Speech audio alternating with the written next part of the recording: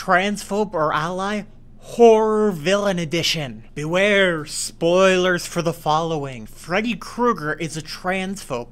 After all, for many trans people, sleep is one of those ways we escape gender dysphoria. Chucky. Let's have Chucky answer this one. I have a queer kid, gender fluid.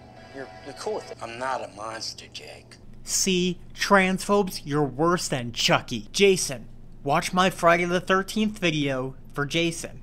Patrick Bateman, he tells friends, knock off with the transphobic stuff. But on the other hand, he also would tell a trans woman she's doing it wrong if she's not wearing a dress to the office.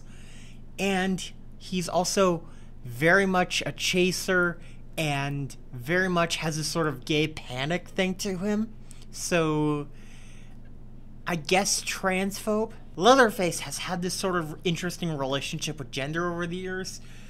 But I think in the end, it all comes down to, are you on their property or not? Michael Myers, I'm sorry, but you're gonna have to wait until Halloween Day where I talk about Halloween. Ghostface, they don't care.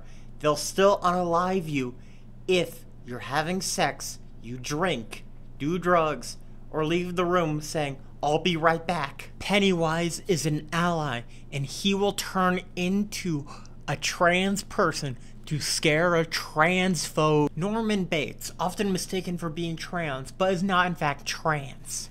Jigsaw, tune in tomorrow where you can see transphobe or ally, Saw edition. Before I get to the last one, make sure to like this video and leave a comment. When you do that, you tell the algorithm, show me more trans stuff. And finally, Angela Baker, a trans woman, but really terrible representation.